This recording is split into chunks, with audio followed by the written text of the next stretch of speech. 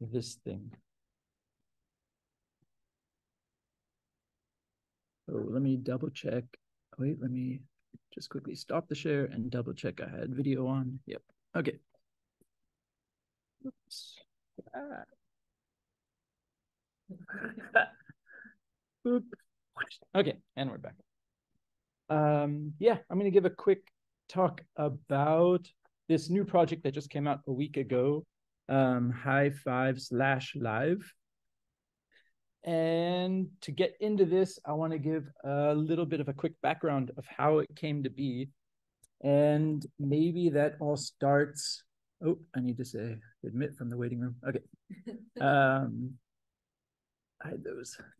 It all kind of started.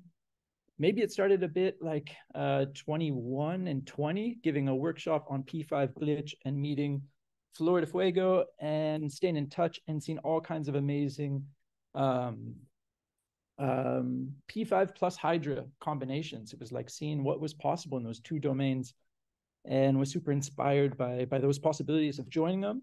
And then maybe half a year later, that year 21, talking a lot with Olivia and learning how it was possible to mix P5 and Hydra together, and got tons of help from Olivia Jack for like, how could we, maybe a super quick intro. A tool that I've made is called P5 Live. So I'm doing a lot of live coding with P5.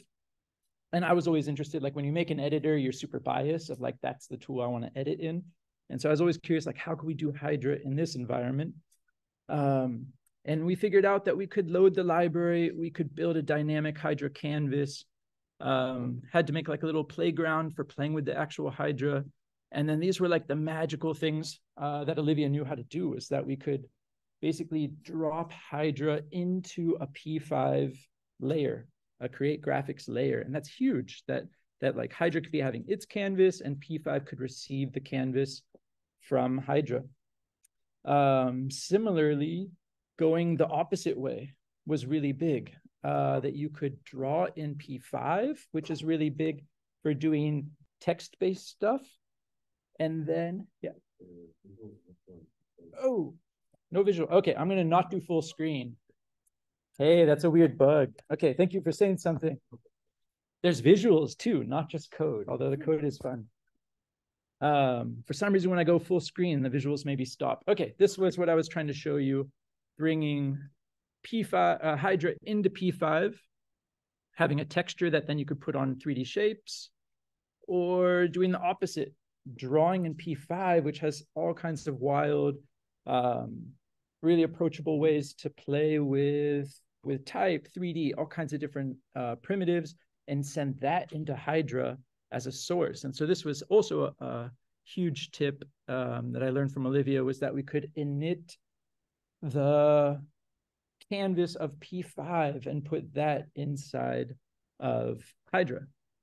I ran into weird little issues that were super annoying, that like noise, both tools have a noise function. So then I learned you have to scope things, and that was one way to get around it.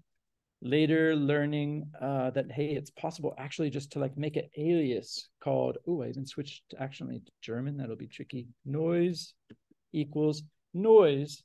And then actually I could just write noise with a Z instead of S, and then it's like, oh, conflict averted.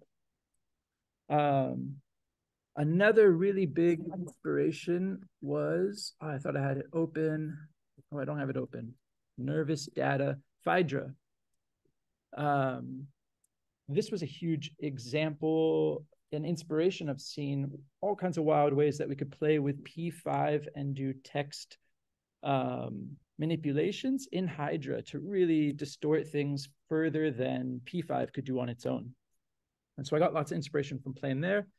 And then a big thing happened with teaching Hydra to students and asking them all to do a quick exercise, and then turning in a whole bunch of homework, which is great.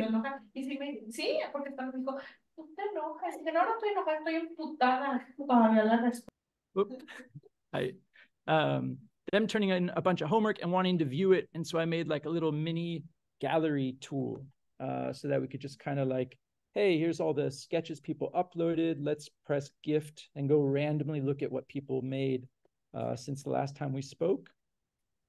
And so this was just like, how can we look at a bunch of sketches together, do feedback, and see what kind of stuff people made.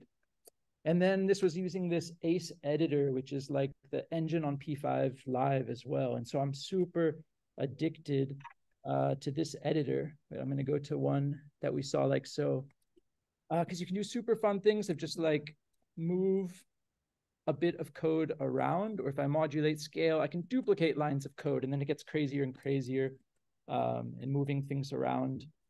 And so got really used to this editor. This started to be a thing. And as you play with this, you realize maybe it could do a little bit more. And the fact that the examples I had inside of P5 Live, you always had to copy paste these chunks of code.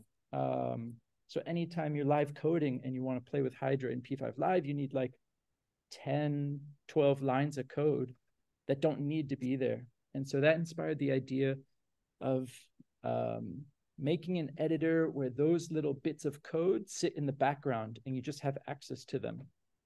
And just thinking about like P5 is super accessible, Hydra is super accessible. They each have their total strengths.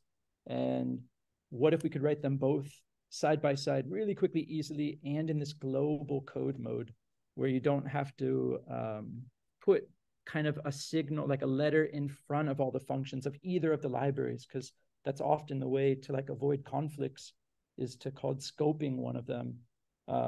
And that gets super confusing when learning either of the languages to remember when and where you have to put that extra letter can be really tricky. So what did I want to say? So it starts with revisiting ideas that happen inside of P5 Live and thinking, hey, if I kind of start over, what would I do a little bit better and simpler? For the interface, I was way inspired by Hydra's editor, that it's like you don't have to have a ton of GUI stuff there, so that you're quicker in editing. I tried to keep it more minimal. Revisiting the way that sketches work. Actually, I'll come back to that in a bit. I just want to show you maybe quickly what this means and how it, let me make that a bit bigger as a demo. So it was an interesting thing of trying to figure out how to write the sort of the API. How would we talk between Hydra and P5 as simple as possible? And then it becomes a weird mashup of each of those frameworks having their own way of doing the things. Hydra likes to use the word init. P5 likes to use the word get. Hydra uses render. There's a bunch of like words. Pixel density is a P5 thing, and it becomes like a weird hybrid of the two languages. And so basically what happens is, this is an example of putting P5 into Hydra, where the only thing I have to write is just P5.init. And that's sending it off to Hydra. And then I can say, hey, go grab that first source. And then I can tell Hydra, you're going to be viewing it. Let's hide P5 and let's tell the pixel density to be like 2.0 Retina or lo-fi graphics super quick. We can just play with the pixel density the same way we would with P5 in the Hydra canvas, which lets you do all kinds of fun, like quasi-pixel or super pixelated graphics. And maybe I already jumped the gun a bit going into those demos. As I was making this, was just kind of realizing, do we need this to be a whole other editor, or are those functions I'm baking into this editor possible to extrapolate? And so maybe I just quickly point out, this is a tool called Hi5 Live, which is like the live coding demonstration of this. But it also exists as a separate library called Hi5. So it's like these two things. There's Hi5, the JavaScript library, which just has to be imported after you've imported Hydra and P5, and then you have access to all these things. So you could play with this in any environment. Or you have Hi5 Live, which is like an editor that's taking special advantage of these functions and kind of compiling the code in special ways, if it's P5 code versus if it's Hydra code, trying to sort those things out. So I showed like P5 going into Hydra, And the opposite, if it's Hydra going into P5, we're doing our Hydra stuff. And in P5, we just have to say H get, and then that goes and grabs whatever Hydra was doing. And it becomes, it dynamically makes a layer. And I use the word H for all of these layers for like Hydra. So we have like O for outputs, S for sources, H for the Hydra textures. And then I can put it as a texture on a box. It's okay. It's okay. And then a big question came up. How could we grab multiple outputs? So like here, I'm grabbing a single Hydra instance. And Hydra is special because you can do like this render to see 4 different Hydras. And in P5 Live, there was a weird hacky way of using a loop and building 3, 4, 5 actual canvases, which your computer kind of hated, but it was possible. And then you had to like scope. Everything was kind of annoying. And in this new way, maybe I just jumped to a Discord question. This is also super nice. The community on Discord for Hydra, where Gaika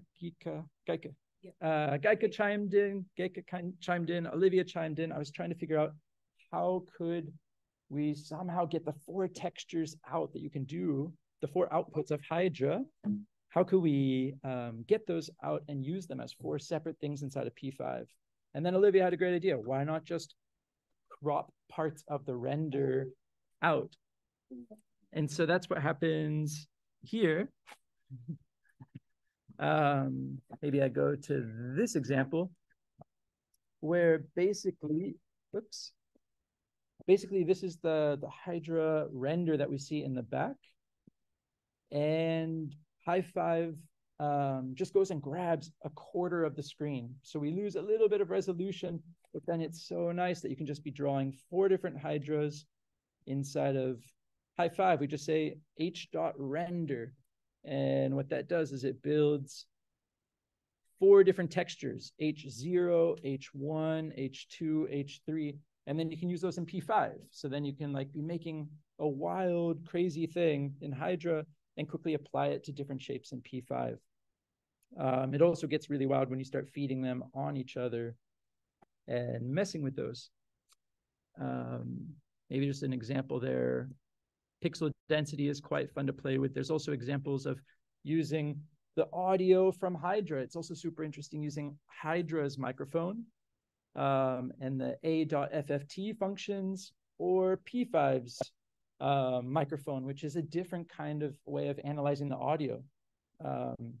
And so some of the audio functions that were in P5 Live for quickly making audio reactive visuals are now in the back end of this, and we just set up, update, and I try to make P5 audio be as kind of close to Hydra audio using A5 instead of A. And so it becomes a weird like mashup of what would P5 do, what would Hydra do, what can the mixture of these 2 things do, including adding libraries to that combo of the 2 things. Yeah, so I think maybe I just show you one sketch, and one key thing that's different in High5 Live is when we save sketches, it's like a template of what you made. So there's no writing over stuff. Instead, you just remix yourself. So I could just be trying different things, or I just want to show you I have this sketch I made in Hydra. Let's add P5 and say, let's make it WebGL. Let's clear or not clear. Let's say h.get texture h0 and make a box that's 300. And I perhaps say p5.z_1, so it's sitting on top.